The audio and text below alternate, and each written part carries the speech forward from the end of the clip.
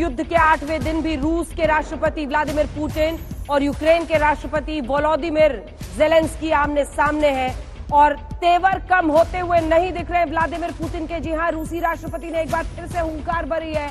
उन्होंने फ्रांस के राष्ट्रपति से फोन पर बातचीत के दौरान ये साफ कहा है कि वो यूक्रेन को रास्ते पर लाकर ही छोड़ेंगे। इससे अंदाजा लगाया जा सकता है एक के बाद एक, शहर दर शहर, कस्बे दर कस्बे बमबारी के बाद अब उनकी नीयत साफ दिखाई दे रही है। यूक्रेन के खिलाफ अपना मिशन जारी रखेंगे। किसी की बातचीत का कोई असर व्लादिमीर पुतिन पर नहीं हो रहा है। रूसी राष्ट्रपति ने साफ कहा है यूक्रेन को रास्ते पर लाकर रखूंगा और ये उनकी हरकतों से भी साफ दिखाई दे रहा है, चाहे वो ओडेसा हो, मारिउपोल हो या फिर हो खार्किव और फिर कीव की तरफ बढ़ते हुए उनके कदम।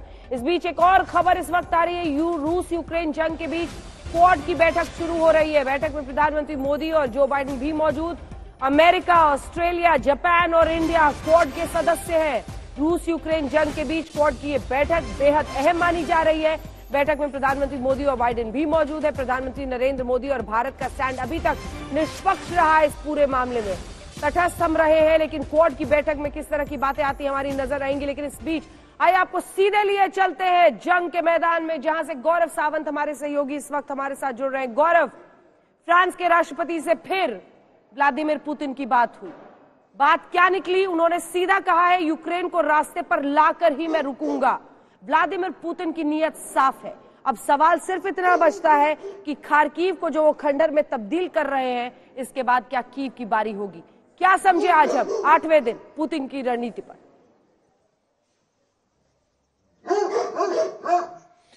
अंजना, यह बिल्कुल साफ है कि अब रूस की रणनीति में एक ही मोड़ आने वाला है और वो रणनीति है कीव कितनी जल्दी गिरेगा। जिस तरह से आज ऑपरेशंस हो रहे हैं, चाहे आप खार्किव की बात करें या कर्सन की बात करें या ओडेसा की बात करें या फिर मारिउपोल पूर्वी यूक्रेन के दूसरे छोर की बात करें, हर जगह मेजर इंटेंसिफिकेशन ऑफ ऑपरेशंस है। हालांकि दूसरी तरफ से यहां पर राष्ट्रपति जेलेंस्की ने यूक्रेन में भी दावा किया है कि आज एक रूस का Su-30 लड़ाकू विमान समेत कई विमान, हेलीकॉप्टर और रूस को और नुकसान पहुंचा है।